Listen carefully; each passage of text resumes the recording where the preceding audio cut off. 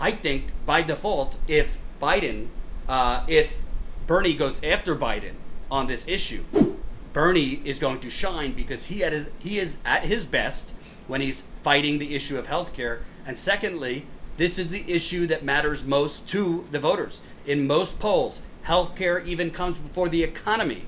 So this is what you're leading on. Now, you need to do it beyond a tweet, beyond a statement. I want to hear this in rallies. I want Bernie Sanders to go out and do a press conference specifically to rebut Joe Biden, because Biden doesn't have the facts on his side. That's why he's trying to get a third way Wall Street funded firm who pretends to be progressive, who is openly hates Bernie Sanders. They said they would rather Lucifer as president than Bernie Sanders. I'm just making that up, but essentially they would rather Lucifer as president. Why aren't you going after Biden for third way? And you need to be going after him much more aggressively than a tweet and then this. We want to see you fight, not just your supporters, but those voters that are making less than $50,000 a year. Those voters that only have a high school degree that right now, for whatever ridiculous reason, are supporting Joe Biden, call it being misinformed and uninformed. They need to see the fact that the person they're supporting right now is lying to them. And I think Bernie Sanders is uniquely well equipped to make that case. So I'd like him to drill this home time and time after. And also, one thing that I think Bernie Sanders, frankly, I don't know why his campaign hasn't been doing more of this. At every single rally he has, there is 100% amazing, potentially viral making human beings in the audience. When I say viral making, I mean like videos going viral. Bring up people on that stage if you're Bernie Sanders. Tell them about the hundreds of thousands of dollars in medical debt they have. Tell them about their insurance company denying them for surgery for cancer or whatever it is. These moments, just like the moment where you had a veteran at your rally that got news coverage saying, I'm going to kill myself. I can't take care of myself. I can't get covered for, I forget what the issue was, my apologies, a serious medical issue that's making him chronically ill to the point he's suicidal. You have those kinds of stories sitting right rally after rally. Maybe Bernie Sanders, he doesn't want to exploit. I don't know. I don't know what is the reason, but people respond to human beings. People respond to personal stories. So Bernie could keep going up there, giving the same speech. We all know the speech. We all like the speech. And we all know the issues, and that's great. We support him for policy, but for those voters outside his base, they will respond if they see. It's not just Bernie saying this is what happened.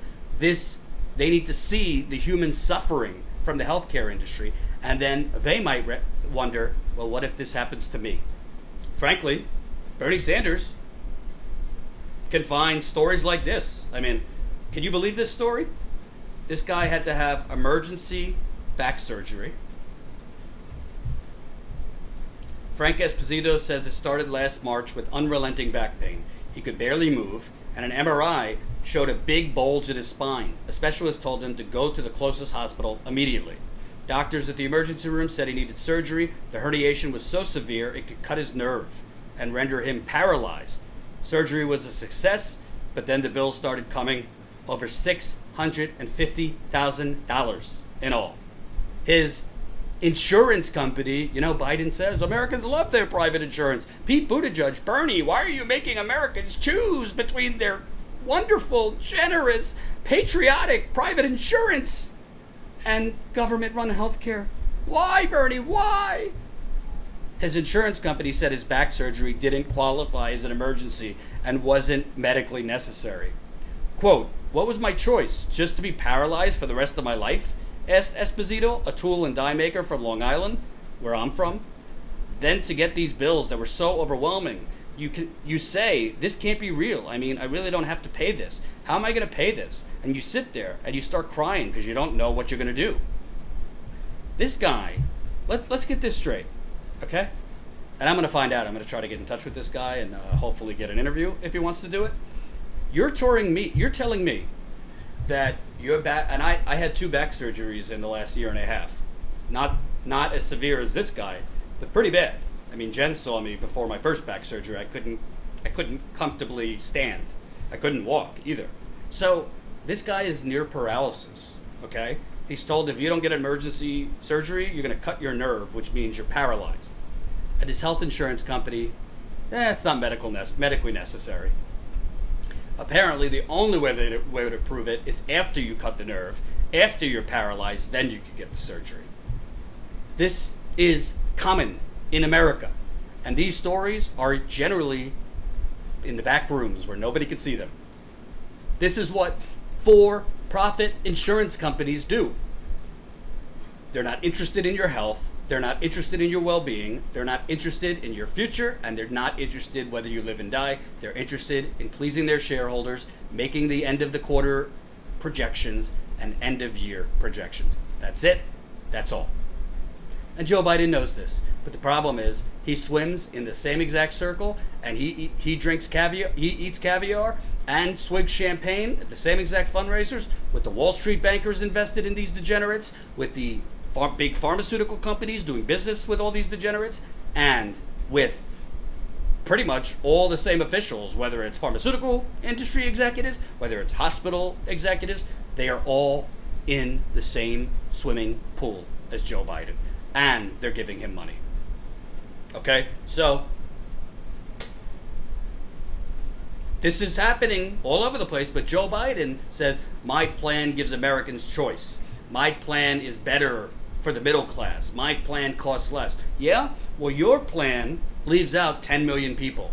And by the way, I think that's a underestimate of how many people would be left out, because that's just how many people literally would not have insurance. That's not mentioning how many people might get insurance like they have on Obamacare now, but would not be able to afford all of the bills they're getting, or afford the deductibles, or afford the copays. There's another problem when it comes to any plan that's not government-run health insurance. As we've seen with Obamacare, these plans are constantly under the gun of being eliminated. Think Republicans are not going to stop trying to eliminate, call it Biden care if he got into the office, or if Republicans maintain the Senate or maintain either house, wouldn't work on, weakening rules, this and that. You think there's not going to be more challenges to specific parts of Obamacare or Biden care that could go to the Supreme Court? When you have government-run health care, that takes it off the table. Nobody is touching Medicare because it's been ingrained in our system, and the people will not stand for it. Just like, that's why they're fighting against Medicare for All so hard, just like nobody would touch Medicare for All when it's in the system and the culture and society for a certain amount of time. That's why you need a government-run healthcare plan. So I don't know what Joe Biden's talking about. He's putting, let me poll people and ask them, is $1,000 cap affordable for you for a deductible? Joe Biden says, you would only have $1,000 cap max deductible. Can you afford $1,000 deductible right now before you could access your health care? Can you afford that? Can you afford after you meet that, still maybe having to pay $40, $50, $75, $100 a cope for a doctor's visit? What about the medications? Because it's not capped at $200 under Joe Biden's plan, because Joe Biden fundamentally thinks healthcare should be a commodity you have to pay for. And that is barbaric, as Bernie Sanders has been saying for many, many years. And that's why it's kind of amusing to me. I mean, we get emails from all the campaigns. This is an email Joe Biden's campaign is sending out. Biden for president launches campaign blasting Donald Trump's relentless attempts to deny millions of Americans health care. Deny millions of Americans health care? So are you. Sure, Trump is worse. Let's not get it twisted. You're not ensuring health care for all Americans. And even if people get Obamacare or whatever, Biden care, most people still cannot afford it. Because Obamacare is fundamentally the one of the hallmark and best visualizations of failed public-private partnerships. All these people who are always boosting of economic development, we need to have more public-private partnerships. Well, how's those public-private partnerships working out for you in Flint, in Detroit, in Milwaukee, in Cleveland, in Philadelphia, in Chicago? How's that working out for you, working class? Is the public sector, KISSING, with the private sector helping out you? I don't think so. So I'm hoping that Bernie Sanders continues on this path. I'm hoping that he continues going after Biden because it's a winning message. Bernie Sanders is strongest on Medicare for all, and frankly, I think Biden is a very weak candidate. And I also think part of why Elizabeth Warren is rising is because people are starting to get second thoughts on Joe Biden.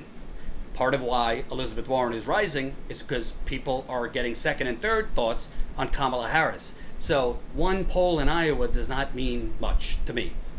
Is Elizabeth Warren rising? Yes. We can't put our head in the sand and, pretend it's not happening.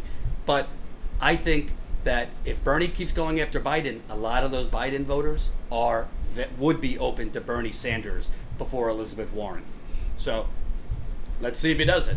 Bernie oftentimes is aggressive, goes after somebody like Biden, and then kind of pulls back and goes back to doing the same thing he's been doing. I say have an aggressive campaign against Biden.